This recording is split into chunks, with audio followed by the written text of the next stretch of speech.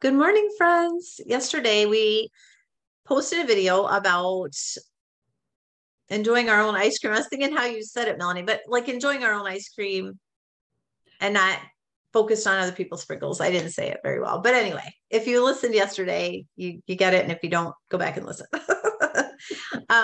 But yesterday was election day, and maybe the election didn't go the way we had hoped. And I don't know what your views are, but it doesn't matter. But there's some kind of good sprinkle that came out of all of it. What good sprinkle could we focus on if we didn't get the result that we had hoped for? And we can all add sprinkles in our own world.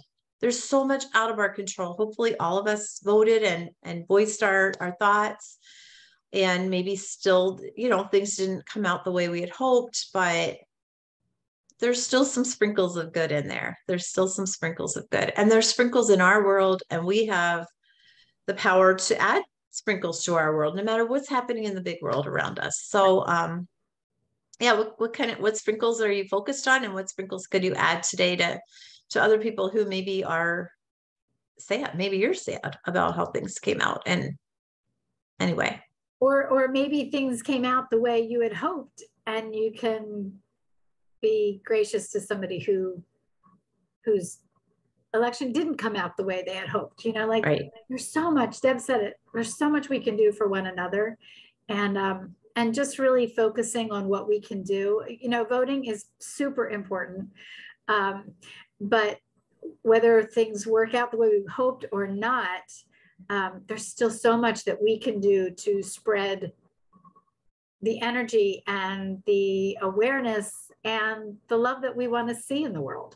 And that's up to each one of us. So how can we do that today?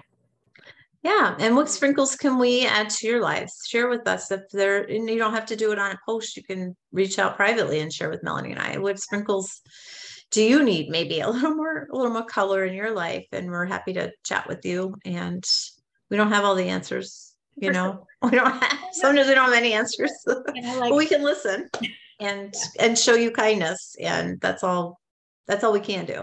Yeah. And to love each other, because we're not going to always agree, but we're not called to agree. We're called to love one another.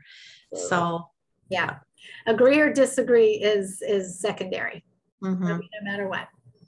Absolutely. So lots of sprinkles in your world.